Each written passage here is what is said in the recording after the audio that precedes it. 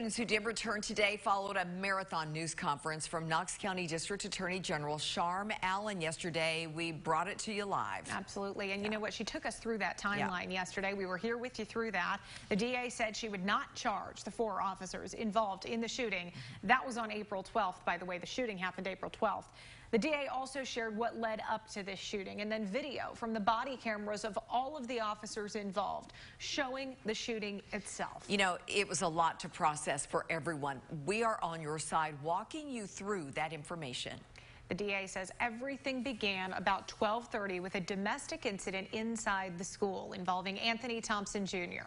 At 12:48, a second domestic incident is reported. Then the victim's mother called 911.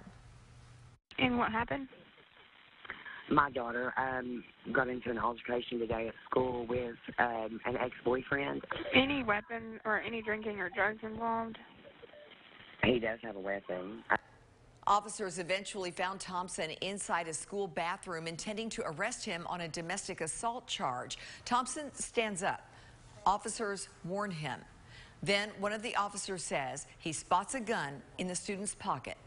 A tussle starts right here. You can see that. One shot is fired. Investigators say a bullet coming from Thompson's handgun hit a trash can right there in the bathroom. 2 more shots are fired, this time from Officer Jonathan Claybo's gun.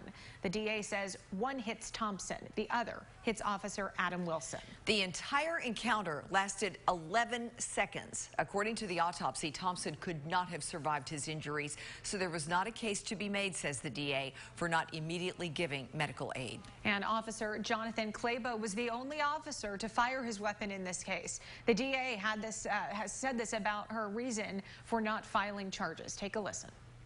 I believe it was reasonable for him to believe that all the other officers in the room were potentially in danger, and I believe it was reasonable for him to believe there was potential for him to be shot as well. Anthony Thompson Jr.'s funeral was today. His family asked members of the media to not cover the services, and we honored that request. Thompson's family told us they were upset the video was released yesterday before they had a chance to say their final goodbyes. It was so wrong. So wrong. They didn't have to kill him. They didn't. Please make a change in this community. I do not want another child to be killed.